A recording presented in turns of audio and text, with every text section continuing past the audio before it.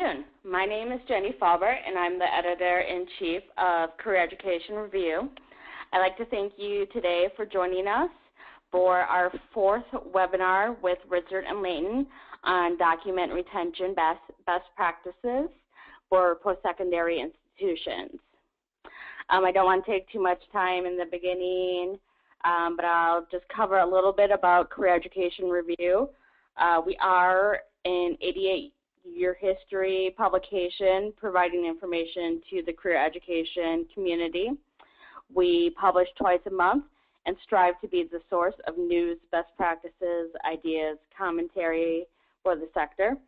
We do cover a wide range of topics, including school operations, student retention, public policy, compliance, and curriculum. We're excited. In upcoming issue, we are going to debut a new feature that will be in our news and opinion digest that we're calling Ask the Experts. We've got probably about 36 top experts in the career education community field that we're really excited to have on our panel, and they've agreed to share their knowledge with you, our subscribers. If you're not a subscriber and are interested in becoming a subscriber to Career Education Review, please just email me or give me a call, and I can give you any information that you need. Now, to answer a few questions before we start, we will be recording the webinar, which will be available on the Career Education Review website, along with the PDF of the webinar. You will receive an email tomorrow with this information.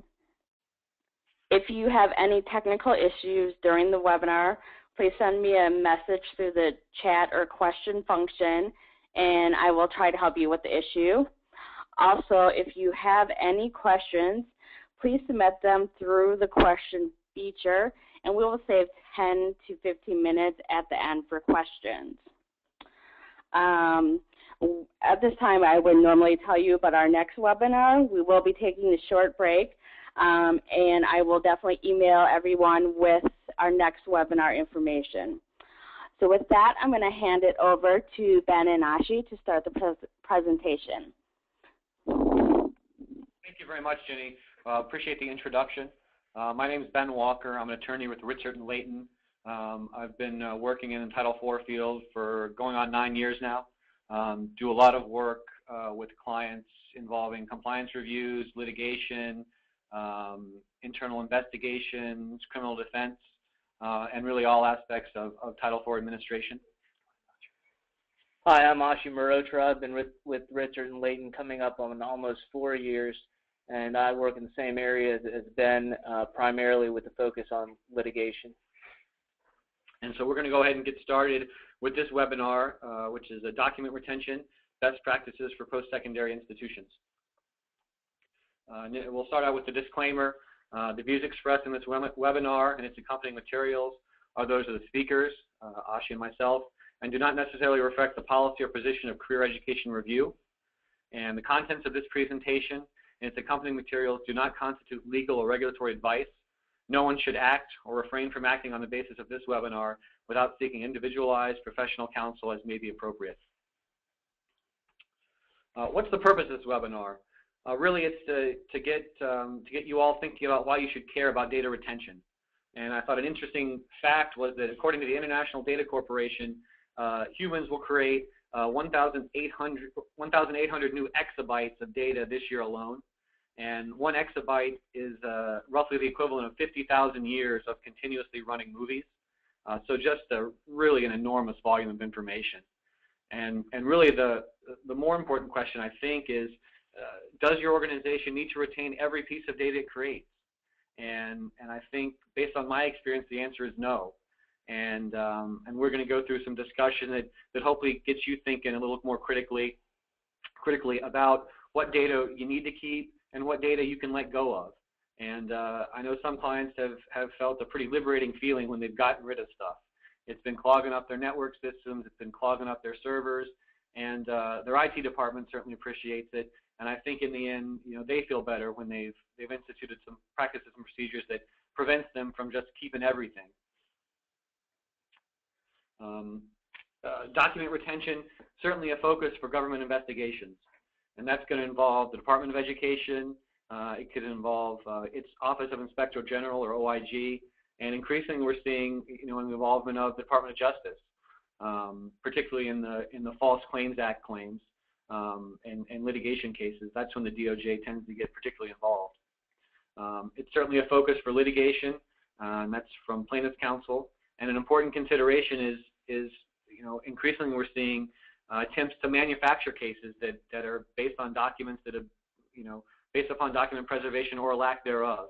And what we mean by that is either everything's been retained, so everything can be searched, and hopefully they'll find that smoking gun, or nothing's been retained that should have been retained. And then the argument goes, well, if you had retained it, it would show that you violated the rule or regulation.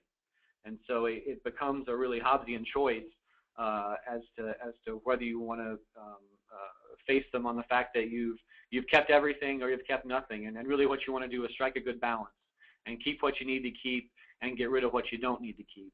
And if you can find that balance, which is a difficult thing to do, admittedly, it'll lower your costs. It should give you a great deal of peace of mind that, in terms of we've got what we need to have and we've got rid of everything else. And so we're not going to have to worry about what might have happened, 5, 10, 15 years ago that might be sitting there in our data.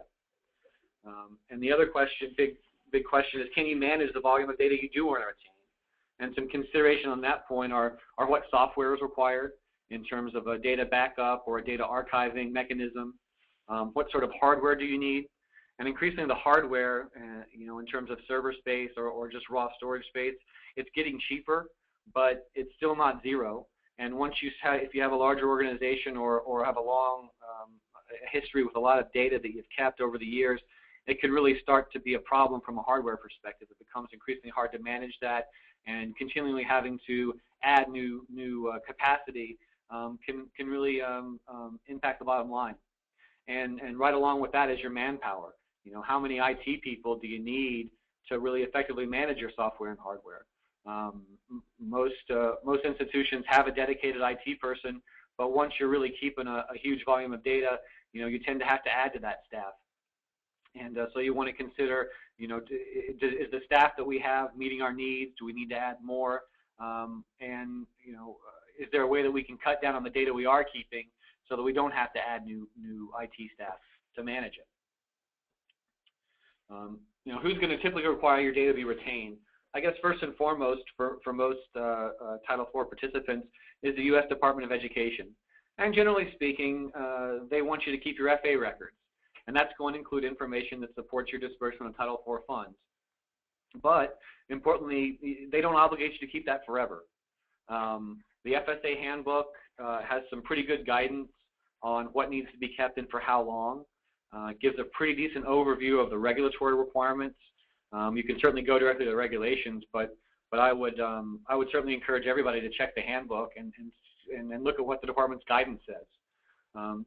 Generally speaking, I would say the rule is 3 years after the award year in which the aid was dispersed, you need to keep the supporting documentation. So that would mean keeping things like your verification worksheets, your ICERs, your R2T4 calculations, all that good stuff. But once that period of time expires, the question really becomes, do you need to keep it? And the Department of Education, I think, would say generally no. We don't require it. There are some certain special considerations on whether it's loan data or grant data or things like that, and the handbook will walk you through that pretty well. Who else requires data to be retained? Your accrediting agency typically will as well. And I think one of the ones that they tend to stress is academic records, which generally need to be kept pretty much in perpetuity. And I'd certainly urge you to check what your accrediting agency requires you to keep and how long they require you to keep it. They vary by agency, of course. And I'd also encourage everybody to look at how they require you maintain it in terms of having sufficient data backups and redundancy. And on your hard copy data, are you keeping that in your fireproof cabinets, in a secure location, and that kind of thing? Because increasingly what we see is when those agencies come out for a visit, for a review, if they don't find that and you can't prove you're keeping your data the way they require you to, they're going to make a finding about it, and you're going to have to answer for it. And really the better thing to do is to get ahead of it and you know, demonstrate your compliance and your adherence to their standards by just doing what they ask you to do. Who else requires data to be retained? Sometimes your state licensing agency.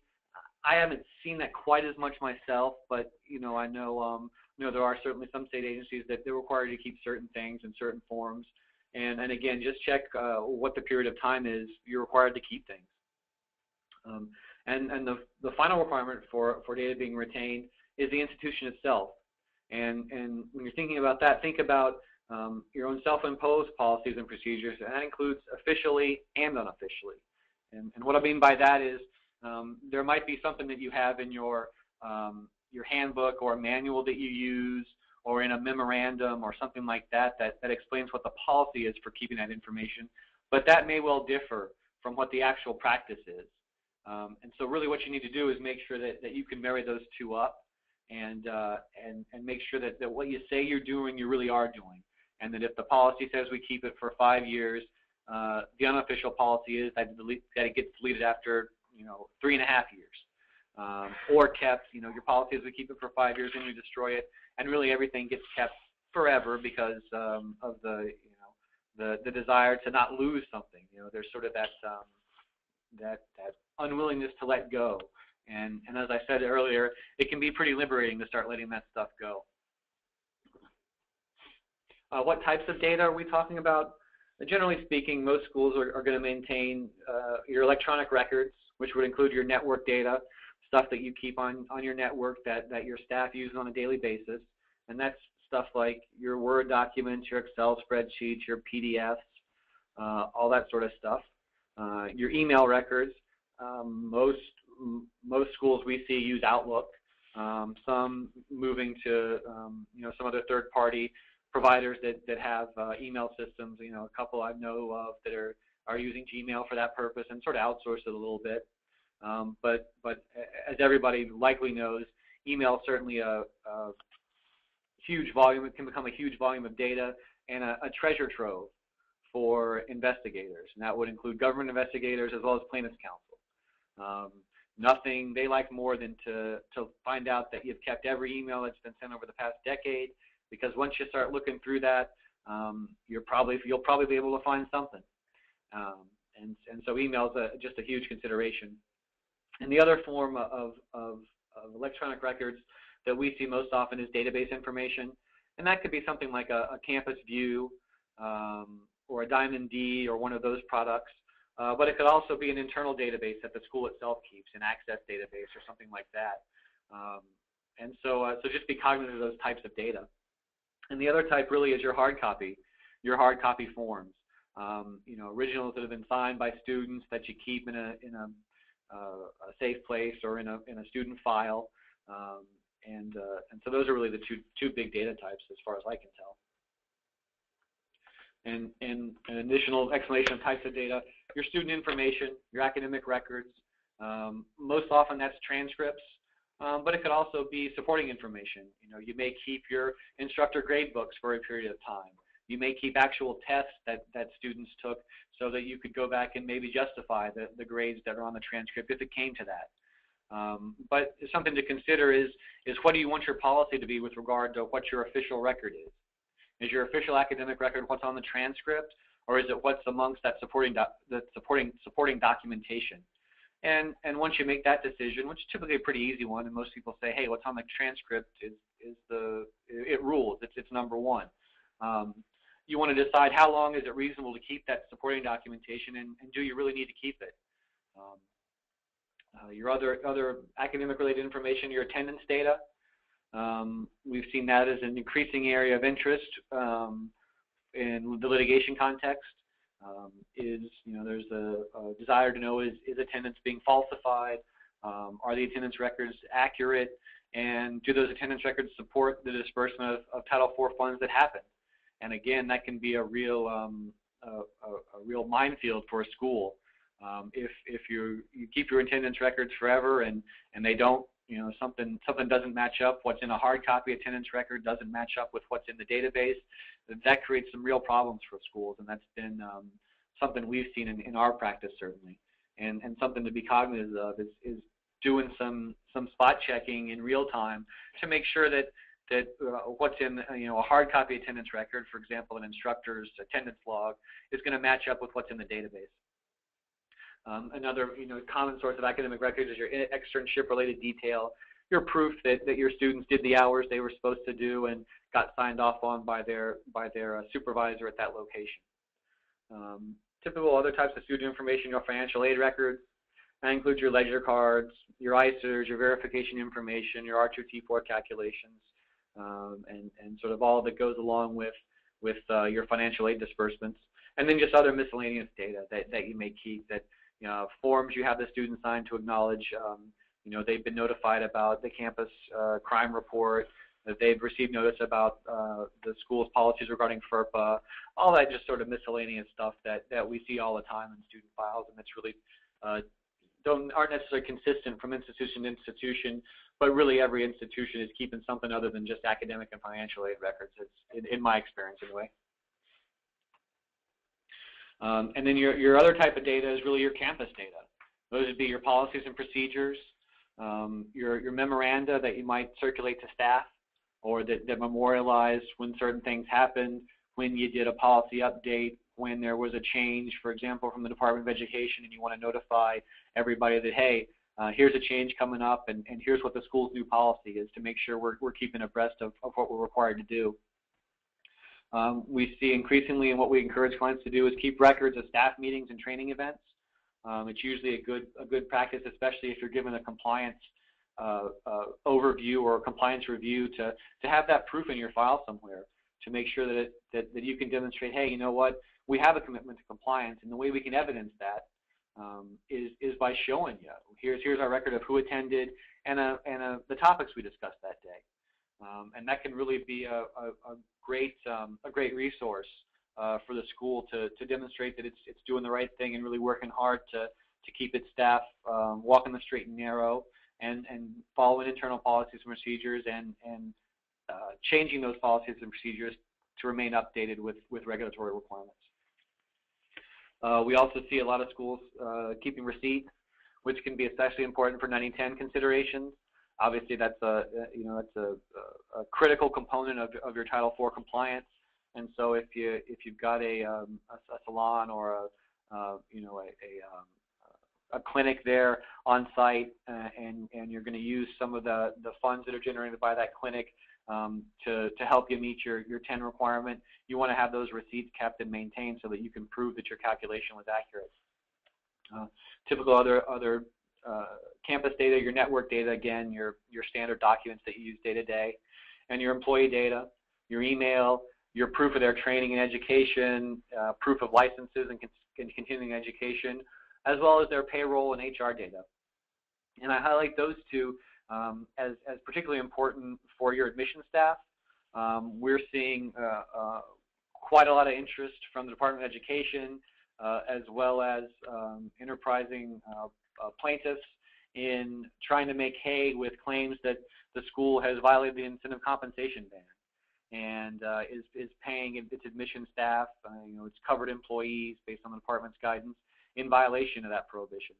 And so, keeping your payroll and keeping track of when changes to salary were made and why in the context of HR data can be really a key component of what an investigator might be looking for, and what a defense counsel might also be looking for, to say, hey, you know what, our people certainly didn't violate the regulation, and here's the payroll that shows they didn't.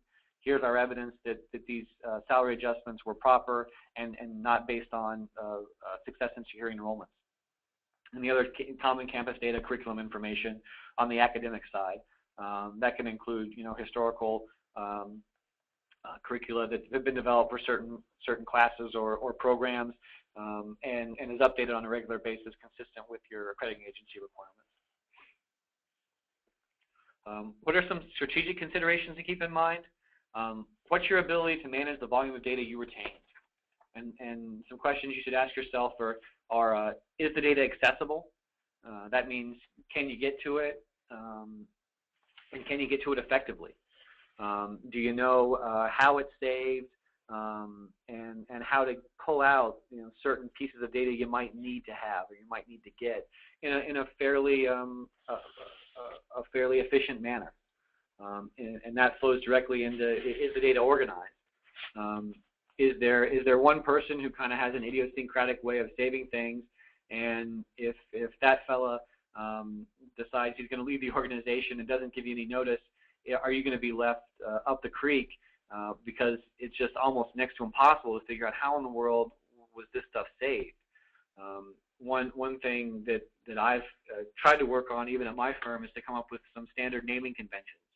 If you have the same type of document that you're seeing again and again, try to find one way that you name it and keep that consistent. Try to organize stuff by year so that all of your 2013 information is kept under the 2013 folder, and it's broken out within there based on whether it's admissions related or campus email or FA data, and really as much of a sort of an architecture as you can impose on your file saving methodology can really help you be organized and be able to access that information in a streamlined fashion. And the other thing to consider is, even though you're keeping that data, can you use it efficiently? And that sort of flows out of those accessibility and organization questions as well. The other important strategic consideration is cost. It's going to be your hardware and software, your IT infrastructure, including the IT staff, and costs associated with any third-party service providers that you need to get involved for data archiving or for data backup purposes. Some other strategic considerations. Can this data be used as a sword against the institution? And so by that I mean, does the information evidence that a problem exists or used to exist? And does that information you're keeping, which you're not obligated to keep, allow a third party to use the school's own records for some negative purpose? And I want to be very clear in saying we're certainly by no means urging anybody to go out and just start deleting stuff because it presents a problem. You need to assess whether or not, first of all, you're required to keep it. And if you're not, ask yourself, why are we holding on to it, and could it present a problem down the road? And the other strategic consideration is, can the institution use the data it keeps effectively as a shield? If in the event that someone sues the school and claims it's engaged in this, that, and the other bad act, is the organization going to be able to use the data it has kept to show that no, in fact, it was compliant? And in what manner can it do so, and at what cost? And I think, by and large, in my experience, it's far more often it's used as a sword effectively than a shield. You can have 100 documents, and 99 of them show conscientious employees who are doing the right thing, who are working hard, who are abiding by the regulations. But when there's that one email out of the 100 that shows an improper act or a bad act, that's the one that the government's going to seize on. That's the one the Plaintiffs' Council is going to seize on to say, here, this one shows that everything they did was probably wrong because we have this one instance of a bad act in a written form. And so really, the idea that really, hey, if we keep everything, it'll save us, is a little bit of I don't know, it can be a bit of a fool's errand, because you just, as much good as you do, the one bad thing is often seized upon and just used against you in a way that even though you've done all this other great stuff, that amounts to very little in the eyes of many investigators. And the final strategic consideration is a common sense perspective. I mean, you can really just ask yourself on a really practical level, why should the school keep this data? Is it really useful to have email from 2005? And I've had clients that have kept data back to the 90s, and you wonder, good gracious, is there ever? I mean, I don't know that I can ever conceive of a reason that I would need to see an email I wrote in 1998 today in 2014. I guess, and if there is, boy, I sure better have saved it in a spot where I know what it is and where it is. And if it's that important that I need to keep it, it really should be, I should be able to validate and give a good reason why I need to keep it. Does it make sense to keep that data? It's a similar question as why should the schools keep it? Is it practical to do so? Again, getting back to clients that have kept data going back, 20 years or more, it becomes really impractical oftentimes to keep it. Their network systems get bogged down, and people spend a lot of time managing data that's so old that never gets used anyway.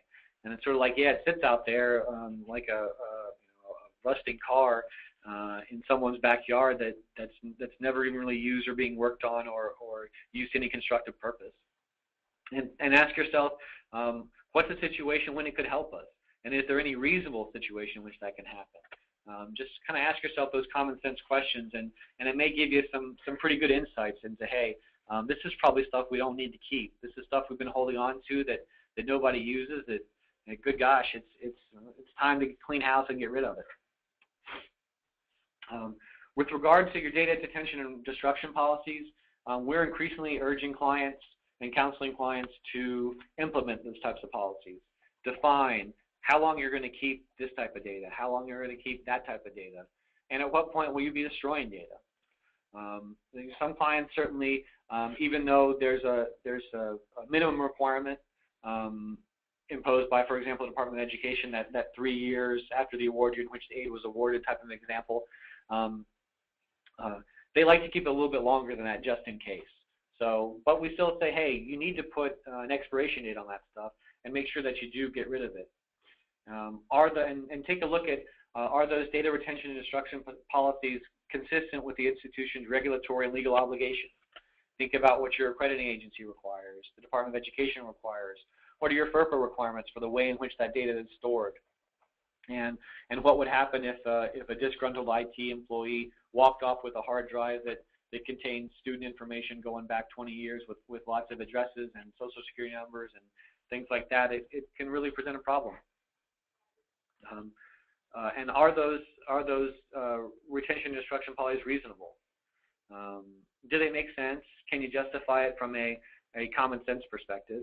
And then are those policies actually put into practice and adhered to by staff?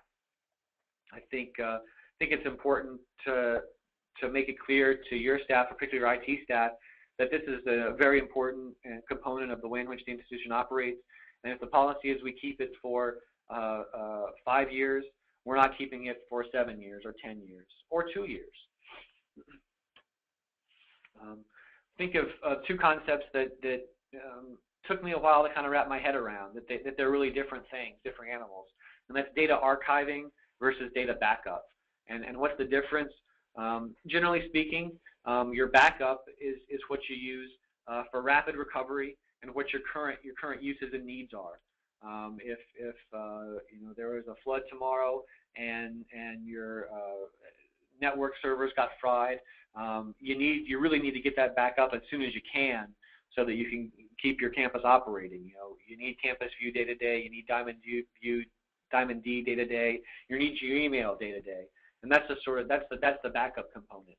And archiving, in contrast, is really your repository of long-term data. And I think the best example of that is your academic information.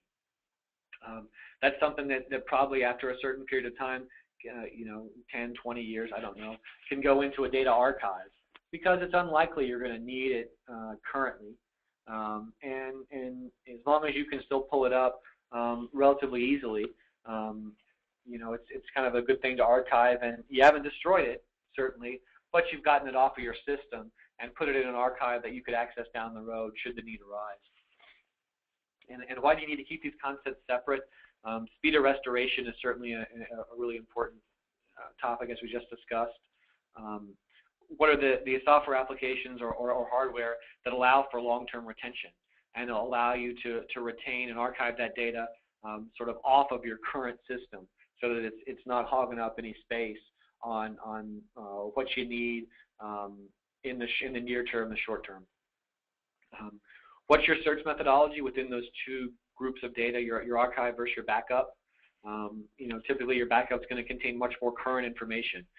stuff that's from today going back, I don't know, 5 years, 10 years maybe.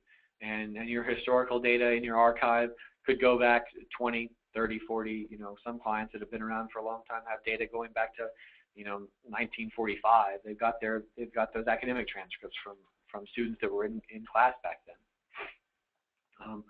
Media storage and life expectancy. How long do you expect a typical hard drive to last? They typically have moving parts, and eventually those fail. And so you need to think about how can you retain the data in a secure manner that's going to have some redundancy and is unlikely to fail within the time that you may need to access it. And what's your retention methodology? And then this is something that I've sort of know, in a sense, just enough to be dangerous about when I talk to IT staff, and they love these sort of terms. This data consolidation and deduplication. If your director of admissions sends in a weekly email to all of the admissions reps, that email is going to be in his sent. A copy of it is going to be in every one of those admissions reps' inbox. And if they file it into a folder of weekly activity reports or weekly updates or something like that, it could also exist in another folder. So really, do you need 20 different copies of an email that goes out every single week? That volume of data quickly adds up, and if you can engage in some deduplication, it can really save you a lot of space, a lot of time and effort. What kind of requests for data are we seeing? Well, the government, typically the Department of Education, its OIG or the DOJ, their requests, when they start out, they're typically not very narrowly tailored. They're going to want everything, they're going to ask for everything, and they're going to also want the kitchen sink. So one thing to consider is if you kept it all, you may well be obligated to turn it all over. And certainly you can do your best, based on the advice of your legal counsel, to narrow those requests and say, hey, you know what, we think it's an undue burden to provide every single payroll record for every single employee for a 10-year period. But if you kept it all, a judge may say, well, you have it, so if they want to look at it, you got to let them do so. And so if you keep everything, as I said, you got to turn it over. So that's something to consider. And of course, anybody watching the news lately, seeing increasing action by the state attorneys general and the Consumer Financial Protection Bureau in this area, and those groups, again, much like your other investigators, like nothing more than a group that institution that was a pack rat and kept everything, because who knows what you may find once you start looking. And you might have requests for data from your regulatory entities, although in my experience and what I've seen is they tend to be more on top of it in terms of not wanting to look back a long way. Their requests tend to issue more real time. But it's another area that where you might need to provide some data. But again, it's typically not, they're not looking for everything going back decades. And your proper data destruction policy, it's going to limit the data you have to produce. And that's going to limit your internal costs, and that's in terms of your costs not only of keeping the data and maintaining it, but also of producing and providing it to the other side. It can prevent a phishing expedition from occurring, which is a plaintiff's counsel who says, well, I know if I keep looking long enough, I'm going to find something. And that's really something you want to avoid. It really leads to a lot of uncertainty and a lot of legal costs that you can prevent if the data set you've got is more limited. And it can really insulate the institution from effectively creating liabilities where none might otherwise exist. If the department requires you to keep things for 3 years and you kept them for 10, they may well look back and see what you were doing 8 years ago. 5 years ago, something like that. Whereas if you don't have the data, your answer is easy. We don't have it. And we're obligated to keep it. Our data destruction policy said we kept it for this long. After that, it's gone. We don't have it anymore. So some and maybe many of you in your institutions have had firsthand experience with litigation and litigation holds. In my personal experience practicing in this area, I found that they often are most relevant in employment law context and more often now the regulatory law context. Those of you who haven't had such experience should count themselves lucky, but I'm not going to assume that everybody has had or been involved with litigation. So what does a litigation hold? Very simply put, it's the obligation to retain documents for litigation/lawsuit purposes. So in lawyer speak, it's document preservation for discovery purposes. And when you're involved in a lawsuit, the term discovery basically refers to the exchange of documentation and information between the two parties, and that's done in a variety of different ways. It's also governed by certain rules of civil procedure or criminal procedure, depending on the context, in both state and federal contexts. And there's also quite a bit of case law authority that governs what is required. Why are litigation holds important? Well, to be frank, they can make and break your case. It is quite possible that a party can win or lose an entire case based on how they treat and approach and manage litigation holds. There can be some downsides, things that you don't want. If you don't do a proper litigation hold, you may be accused of what's called spoliation, essentially a term of art used for improperly destroying documents. Those kinds of accusations could cause a judge to instruct a jury to make an adverse inference that because certain documentation was destroyed, that the facts that it would go to prove are in fact true. You want to have a good litigation hold strategy to avoid sometimes monetary sanctions that are imposed on parties if they don't do so properly.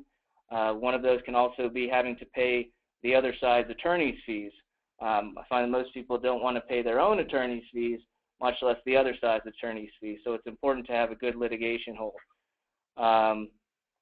Some of the key elements of a litigation hold: relevant custodians. I'm going to talk about this a little bit more on the next slide as well. That you ought to know that not all information is relevant to any given case, and that may be an obvious thing to state, but it's important to identify the universe of sources that relevant information is located. IT department considerations. Some institutions have a very robust in-house IT department. Others don't. You may have dozens of employees in yours. It may be a one-man or woman show, and it's important that you have a dialogue with your IT department to know how and where and in what manner all information is stored, and how that information can and should be secured, and how, if at all, it can be retrieved in the event that it needs to be retrieved. Some schools have, instead of having their own in-house IT, or in addition to their in-house IT, they have third-party hosted environments and processes where they have their information stored. What I'll say in this regard is I think an institution needs to think about their information in terms of dollar signs in a certain sense. You want to have, if you're going to invest your money, if you're going to put your money in a bank, you want to put it in one that you trust, that you have a good relationship with, and where those persons who work for that particular entity are responsive to your needs if and when you find yourself in litigation and need to identify, secure, and produce any information that is stored electronically. Privilege considerations. This relates to not everything that may be kept and produced is subject to disclosure. Particularly, you'll find the two main areas are attorney-client communications and anything that may be considered work product. And that determination would most likely be made by the school's council.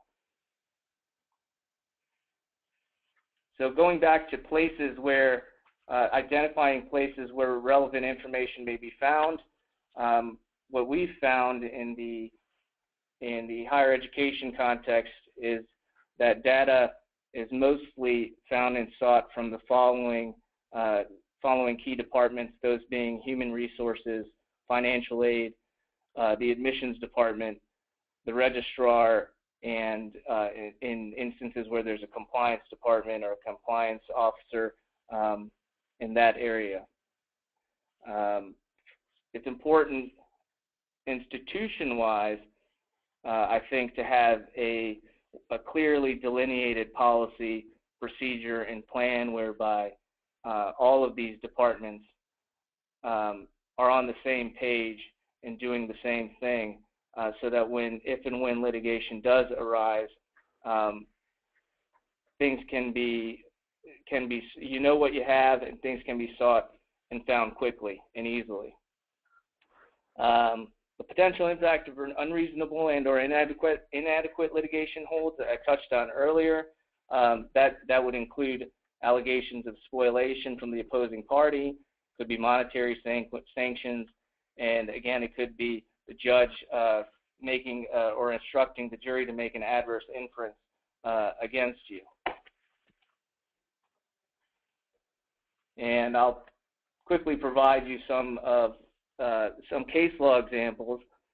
In the Southern District of New York, the court imposes the following: when litigation is reasonably foreseeable, the parties must begin by instituting a litigation hold and make certain that all sources of potentially relevant information are identified and placed on hold. To do so, counsel must become fully familiar with the client's document retention policies as well as client's data retention architecture. You'll see that, you know, the verbiage in a lot of this, reasonably foreseeable data retention architecture, there's a lot that's subject to interpretation, which you know, that's just part of the business. In which case you have to really pay attention to the jurisdiction that you're into. In the Zablocki case, the court also stated that this will invariably involve what I spoke about earlier, knowing your information technology personnel who can explain system-wide backup procedures and actual implementation of the institution's policy.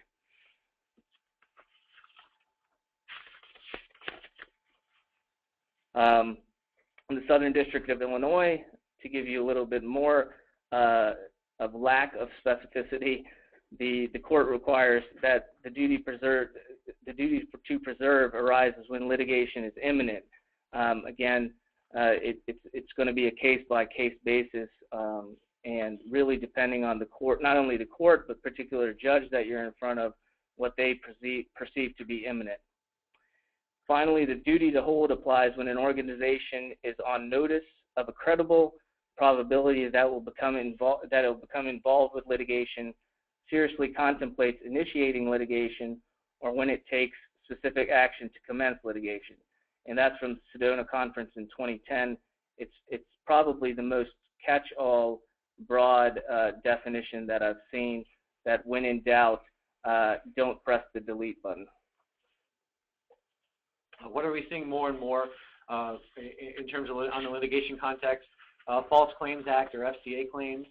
Again, your discovery obligations fall into your obligation to retain documents, your obligation to produce documents, and your obligation or your desire to review those documents before they get produced. And FCA claims can have some huge costs associated with it. And then some of those costs are involved in your data identification and collection. So what you may end up doing is working with opposing counsel or with an investigator to define some keyword search terms. And if you're doing that, and what you'll have is your IT people will run those terms against your data and anything that hits on one of those terms is considered to be relevant or potentially relevant. And when you're choosing those keyword search terms, you really want to pay attention to the words that you choose. Admission, for example, if your admissions representatives have a signature line that says Ben Walker, admissions representative, and here's my email, then every single email they sent is going to hit on that keyword search term admission. And so you're going to hit on a ton. I mean, you'd be amazed at the volume of data you'd produce that is completely irrelevant to anything. It hit on a keyword search term, but it's got nothing to do with the litigation at all. And some other ones, you know, pay or evaluate, a couple of other examples that can hit, but often produce useless information and useless results. Other big costs are data processing, and so that means once you've gotten your data compiled and pulled together, you've got to typically put it into a database to have it reviewed. That involves data processing to pull out the redundant information, the duplicated information, things like that. That's running these days about $200 to $250 per gigabyte. And you know, once those gigabytes start adding up, that can really be a huge cost, because that cost is just on the front end, just to get it into a database so it can be reviewed. Then you're going to typically need to render that data searchable in terms of running an optical character recognition system, an OCR, so that the other side and you will be able to run a text search on it. Once it's in your database, typically your counsel, maybe he'll let you participate if counsel's amenable to it. You know, that's going to depend on the situation. They're going to be looking for typically relevance and privilege, and you hope to avoid the relevance by having good keyword search terms so that you're really not collecting a lot of useless information. And then your cost associated with actually producing the data to the other side. That's probably the least of those, and I would say the most, the highest cost is in your data review, your processing and rendering the data searchable. To finish out, some suggested do's and don'ts. On the do side, retain data that's necessary. Keep it for the period required, and don't keep it, you know, a whole lot longer than that unless you need to. Confer with your managers to assess their retention needs or your obligations to keep the data. You know, maybe there's a very good reason to keep data beyond the period that's provided for in the regulation, and that can be, you know, your managers are going to know the stuff, the data, and then they may have some good input on that. We suggest you do institute a document destruction policy, establish some timelines when data will be destroyed, and follow through on it, and then consult with your counsel or your IT staff about your policy. Otherwise, you end up with cases where, you know, as we've found, plaintiffs are requesting data going back a decade, and you're coming up with hundreds of gigabytes of potentially responsive information, and the cost just becomes staggering very quickly.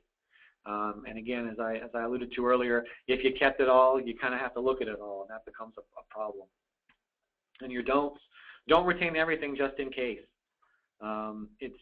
It's the rare time when we found, oh boy, it sure is great that they kept this data going back 10 years because now we've hit the jackpot and this showed they were doing everything right.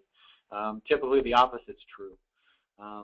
Don't allow individual users or departments to implement idiosyncratic document retention or destruction procedures. You know, that can be a big problem on that spoliation side. If data was supposed to be kept, but you didn't you didn't have an email archiving system in place, for example, or you left it up to staff to keep the data and trusted they would do it, and they really didn't follow through on that. And instead, they ran roughshod and engaged in some mass deletion. That can really present some problems. Don't fail to conduct a review of the data you're retaining and your underlying retention methodology. You've got to look at that to make sure that what you're keeping meets your needs and is going to allow you to use it effectively going forward. And don't ignore engaging in a cost-benefit analysis to determine the effectiveness and reasonableness of your initial policy determinations. Doing that look back can be a real benefit to the organization and can really help limit your costs, but still ensure you're maintaining your compliance. At this point, we're going to finish out the webinar, and if you have any questions, please submit those, and we'll do our best to answer them. Great. So it looks like we have one or two questions, but we still have a couple more minutes. So if you do have questions, please go ahead and submit them. The first question is, if there's no specific legal guidance on how long to maintain a certain type of document, what is the best practice for determining the length of time to maintain this data? Well, I think it's a great question. I think something to think about is to look at it, what's reasonable. Is it similar to another type of document that you have to keep for a prescribed period? And would it be reasonable to say, hey, because this is like that other type of document, we're going to keep it for the same period of time? I think, again, a little common sense perspective on it can go a long way, and can really help you in making that determination. You know, what makes sense from sort of a reasonableness perspective. If you had a judge saying, hey, why did you keep this stuff for this period of time? Would you be able to say, you know what, Your Honor, the reason we kept it is for these reasons, because it's similar to this type of data, so we kept it for that period of time? Or is the answer, you know what, no one said we had to keep it. We felt it was reasonable to keep it for 6 months, and because nobody ever tended to need it after that period of time, we went ahead and destroyed it. It was reasonable to do so in our view, because if we kept it much longer, it would have started clogging up our systems. It would have required a lot of effort to get it archived and backed up properly. And really what we found was that no one ever needed it after that period of time. And so if there's no specific prescription, you know, it's really, you're really a little bit in the Wild West in terms of it being left up to the organization. But I think that as long as you can justify it from that sort of reasonableness or sort of a common sense perspective, that can give you a really good insight into how long you ought to keep something. And again, I don't think it'd be a very good argument for an investigator to say, or a government official to say, hey, we don't prescribe how long you have to keep this, and because you didn't keep it for as long as we in our heads think you should have, that's a problem. I think that'd be a pretty unavailing argument, and you could really, your defense counsel could really make some hay against someone who's trying to impose a certain requirement that really doesn't exist in any regulation or law. Okay, great. Thank you. Are you aware of any chart or table that shows? Sorry, my question box just disappeared. Are you aware of any table that shows the legal required document retention and suggested retention policies? Something that's, you know, in one place? Sure. I haven't seen a really good document like that, other than one that I kind of had made for some clients because they asked me to. And if you email me, I can send you what I've got. Now, it wouldn't take me long to pull it out of my little data archive and provide it to you. But I did that mostly based on the FSA handbook. Again, it's a pretty good resource in terms of giving you some guidance on that, and it does a pretty good job of defining what you need to keep and how long you need to keep it. And in terms of the really idiosyncratic thing is the accreditation agency requirements, because those just vary from agency to agency. You may see some general similarities in terms of what you need to keep them for how long, but typically they've got their own requirements, and you've got to abide by those too. But in terms of Department of Education requirements, if one of the attendees needs it or wants it, shoot me an email, and I will do my best to get that out to you. It's not a chart form, but it's certainly a nice little list that the client who was working on this issue had asked me to create for them, and I'll be happy to provide it to you. Great. And what I didn't mention earlier is Ashi and Ben will be writing an article for Career Education Review later in the month, next month, and maybe that table or that list would be good to put in that article for our subscribers. Sure. Yep. But if anybody needs it in the interim, like I said, this is Ben. Feel free to email me, and I'll do my best to get it out to you as soon as I can. But that's a very good point, Jenny, and we'll certainly include that. And then just to add, in instances where you need to know something beyond what's located in written rules and regulations and accreditation standards, it is a hairy thing to try to figure out what jurisdiction you may find yourself in litigation and what judges have ruled in those areas, and it may require legal identification, review, and analysis of case law for that particular jurisdiction, and that may vary. But that's something that you really can't. I wouldn't engage in crystal ball gazing. In the event litigation does happen, what do we wish we had done? I think once you're on notice, that's when you need to be checking that case law and figuring out what your obligation is, because otherwise you may be again creating a problem before you really need to be addressing the issue. What you want to ask yourself is, what sort of explanation would you have for keeping something or destroying something? And if you have a reasonable, explainable explanation, that is almost the best it is that you can do. Well, great. With that, I think we will end the webinar. One final thing. There was a question if the PowerPoint will be forwarded to the attendees. I will actually put the PDF of the PowerPoint up on the CER website, and I will send you a link to the PDF on the website. And that should go out tomorrow morning. I want to thank Ben and Ashi for taking the time today to speak with us, and we will keep you updated with further webinars. If you do have a topic idea, please feel free to email it to me, and I'll pass it on to them, and we will turn that into a webinar.